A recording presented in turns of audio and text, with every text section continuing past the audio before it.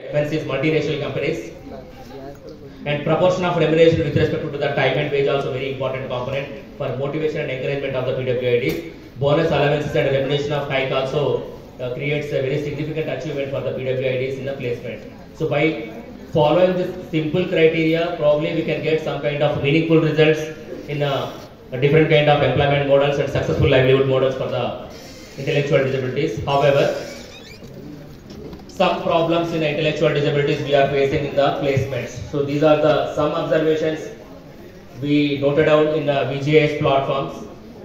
The reasons are because of the severity, transportation difficulty from the clientele side, non-maintenance of washrooms in the open setups, employment setups, attention seeking by the specified group, excessive and less communication by the specific category of PWDs, especially the comorbidity, whoever is having this kind of thing, associated conditions.